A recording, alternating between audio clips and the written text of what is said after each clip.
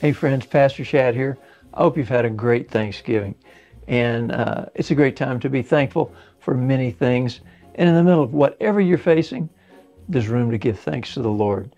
Now, we're starting a new sermon series this last Sunday of November because we're moving into Christmas now. And the new series is called Wishlist. And Wishlist is, what do you wish was bigger, better, different, or what are you going to look back on in life and wish you'd gotten it right? And Wish List on the last Sunday of November is focused on the abundant life. John, in John chapter 10, working alongside Jesus, he talks about what Jesus said, the abundant life.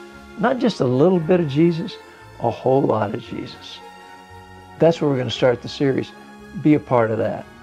Beyond that, we're looking for opportunities to gather, to be together with a lot of our different ministry groups. And so as we move that direction, first of all, we have our next ministry, and our next ministry is having a chili cook-off. It's very competitive, and it's a lot of fun. And so we're going to be doing that. Then the first week in December, we're going to have a gathering for our Cornerstone ministry, and we have a great time together.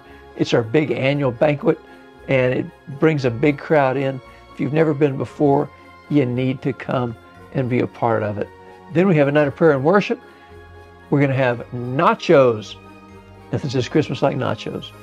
And so we're going to have that time together. Then we'll go and have our worship time. Children's choirs are going to sing. Beyond, we're going to go all the way to Christmas Eve. And Christmas Eve is very special to our church. Candlelight, and we're going to be focusing on our Savior. 2 different services, and take advantage of those.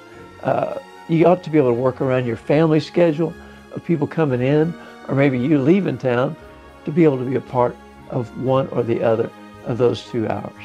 So I hope that you will make every effort to participate and to celebrate our Savior who has come.